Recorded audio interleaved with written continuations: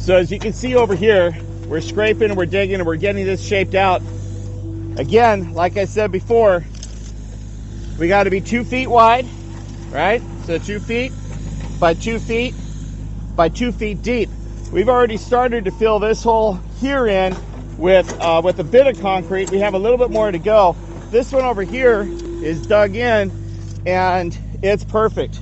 So as you can see, boom, we're right at 12 inches below the common grade.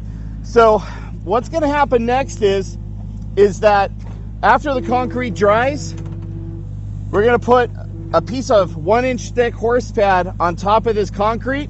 Then the liner goes down over the top of that. Then another piece of that horse pad goes on top of the concrete. And now we already have our form to be able to set our sonotube on top of the liner.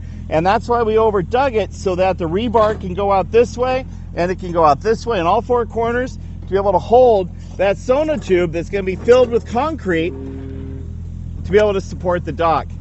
I'm really hoping that you guys are seeing step by step how this goes, so that you can understand why we do everything that we do here.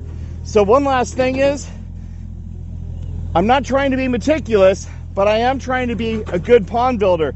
It's really important that we just go ahead and kind of float this out. Now, I have the wrong tool for the job. This is a notch trowel. It's used for tiling, but it still allows me at least to get a pretty smooth surface right over here. And the reason why I want that smooth surface is because when you're dealing with liner and when you're dealing with all these different variables that are going to be going on here, we have got to make sure that we are giving our best opportunity forward.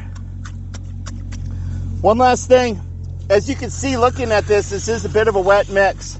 I'm in favor of a wet mix for this kind of an installation for 2 reasons. One, it does a little bit of self-leveling.